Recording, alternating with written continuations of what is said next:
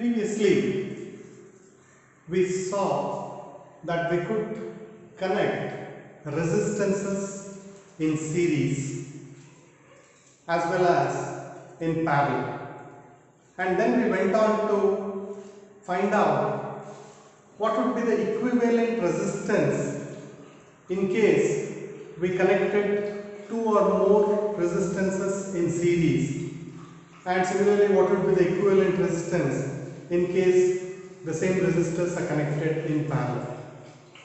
Today we will discuss what would happen if we connect cells or batteries in series or parallel.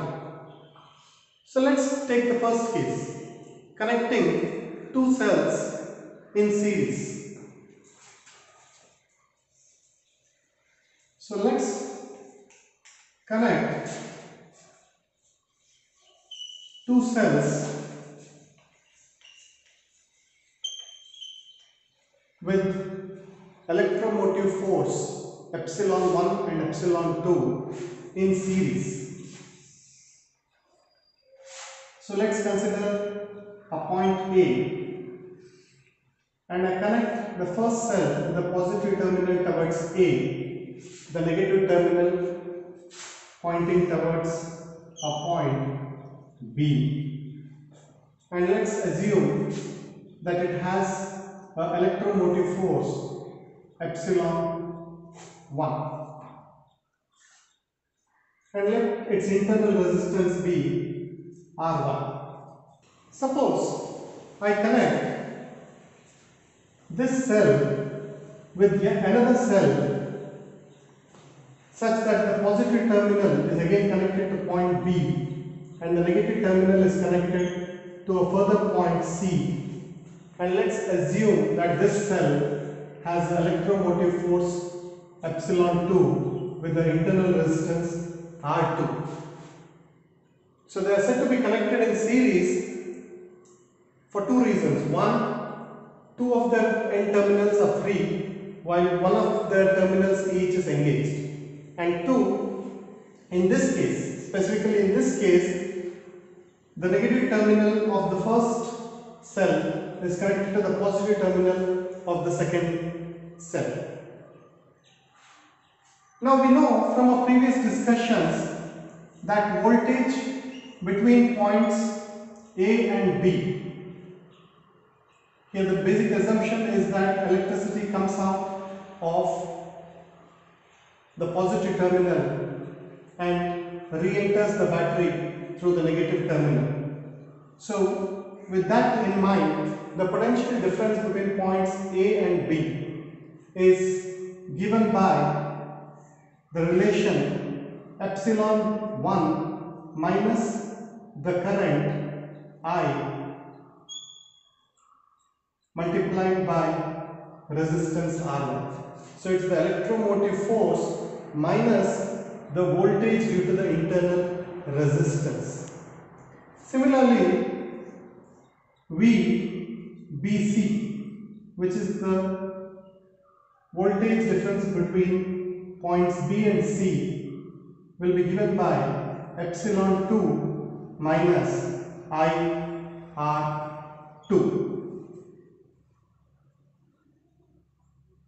Now the total potential difference between points A and C is the sum of the potential differences between A and B and B and C. So therefore, the total potential difference VAC between points A and C is the sum of the potential differences between A and B and C. So I substitute the values for these two from these two equations. So what I get is epsilon 1 minus IR1 plus epsilon 2 minus IR2. So with a little bit of rearrangement, what I get is epsilon 1 plus epsilon 2 plus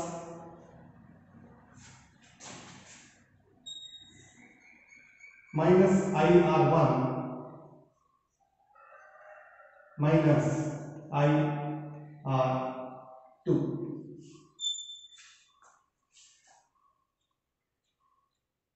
If I further simplify this, I end up with BAC equal to epsilon 1 plus epsilon 2 minus I, which is common, R1 plus R2. So what does this tell me? This equation, if you observe it closely, is very similar to the general equation for the voltage difference between the two terminals of a cell. The general equation is V equals epsilon minus IR. So now epsilon 1 plus epsilon 2, I can replace it with epsilon equivalent electromotive force minus I, the sum of the internal resistances, which I call it as R equivalent. So VAC is equal to epsilon equivalent minus I into R equivalent, which means this entire circuit I can replace it with another single cell between the points A and C, such that it has an electromotive force epsilon EQ and an internal resistance REQ, where epsilon EQ equals epsilon 1 plus epsilon 2 and REQ equals R1 plus R2. Now let's for a moment consider that I reverse the polarity of this particular cell. So what I do is I connect the negative to the negative and the positive facing C. Then what do you think happens? VAB remains the same, whereas VBC now has a negative sign associated with electromotive force. So one assumption that I am definitely making here is epsilon 1 is greater than epsilon 2. So the second equation now has a negative sign electromotive force. So obviously the sign will change here too. So this will become minus epsilon 2 and this sign too will change. So VAC will now become epsilon 1 minus epsilon 2 minus I R1 plus R2. So eventually we replace the two cells connected in series in the second case with a single cell where epsilon equivalent is equal to epsilon 1 minus epsilon 2 and R equivalent is still the sum of the two resistances, internal resistances. Now let's consider two cells connected in parallel. So we start off with the simplistic case wherein we have one cell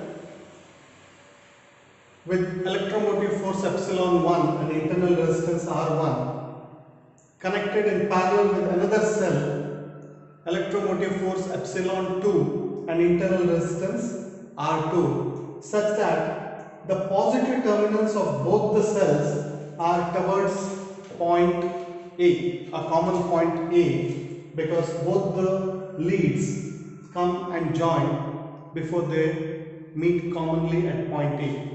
Similarly, the negative terminals, they terminate at point B. So by convention, there is electricity flowing out through the positive terminal and into the negative terminal of the cell. Now one thing to note here is that the two cells are connected in parallel, which means there's a separate current that's flowing in this path and a separate current flowing in this path, I1 and I2 respectively. And the second point that we need to consider here is that since they are connected in parallel, the potential difference between points A and B is the same potential difference across this cell and across this cell.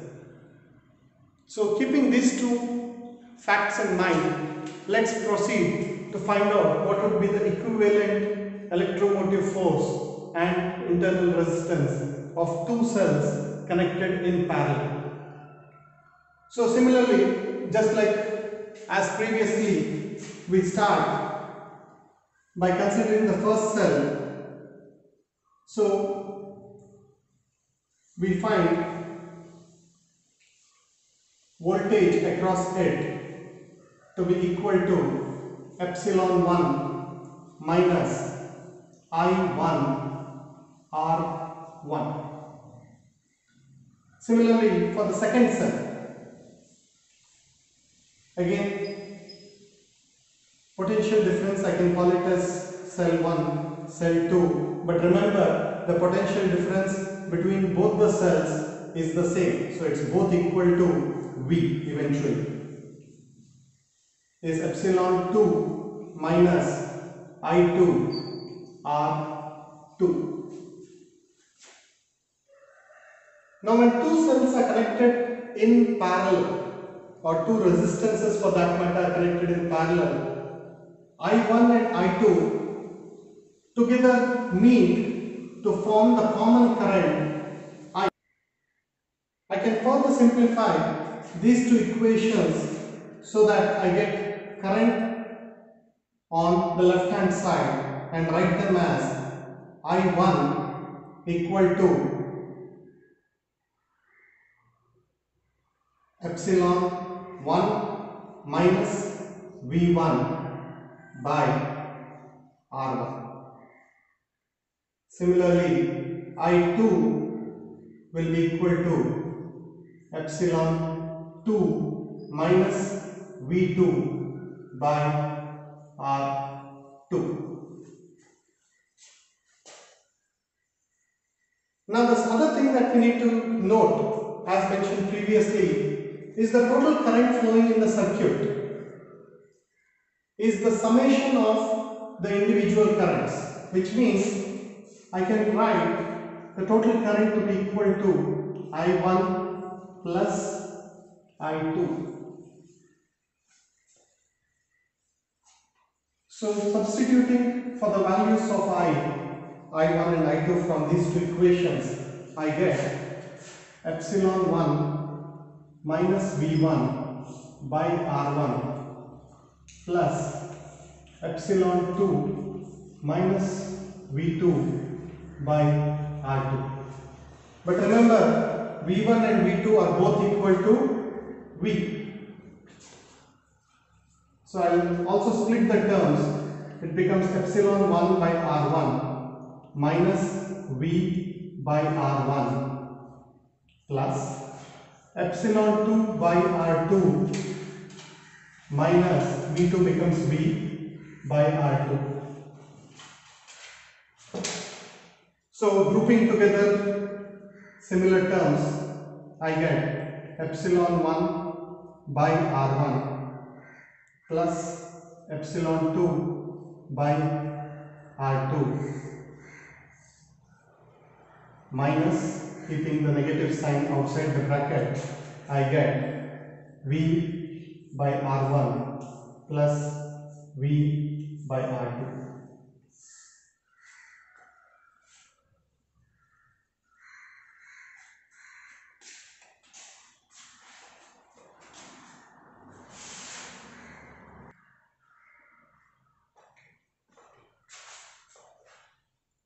Continuing further, I take the V common out of the bracket, and now I again rearrange the left hand side and right hand side so that I get my V to the left hand side. So To do that, let me first simplify this. I get epsilon 1 R2 taking the LCM, epsilon 2 R1 by R1 R2 minus V R2 plus R1 by R1 R2. Further,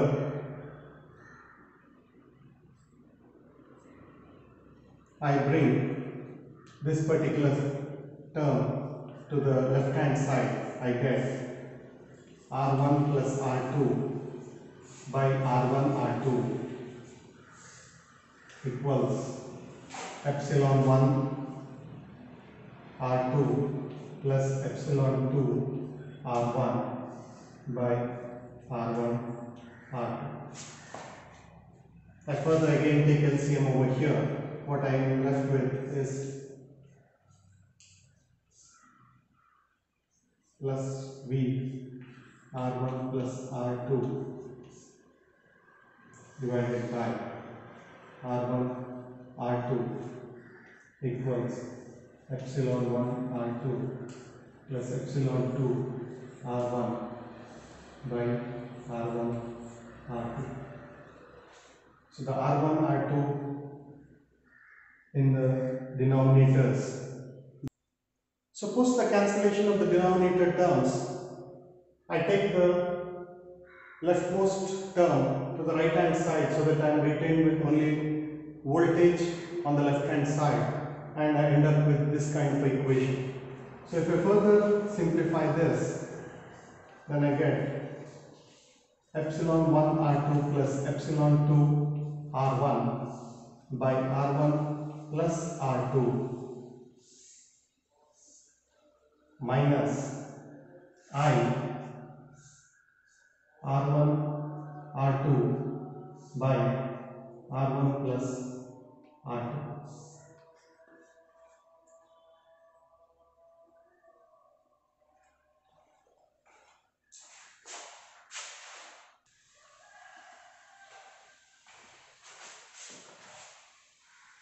So now this is in the form V equals epsilon equivalent minus I R equivalent, which means epsilon equivalent is this entire term and R equivalent is this term. So what do you notice? We can further simplify this in this manner. Epsilon equivalent by R equivalent, if I were to divide these two, then I can simply write this first term as epsilon 1 by R1 plus epsilon 2 by R2, and R equivalent, if you notice, R equivalent is R1 R2 by R1 plus R2, which is yet another way of writing parallel resistances. 1 by R equivalent is equal to 1 by R1 plus 1 by R2. Isn't this the same as connecting two resistances in parallel?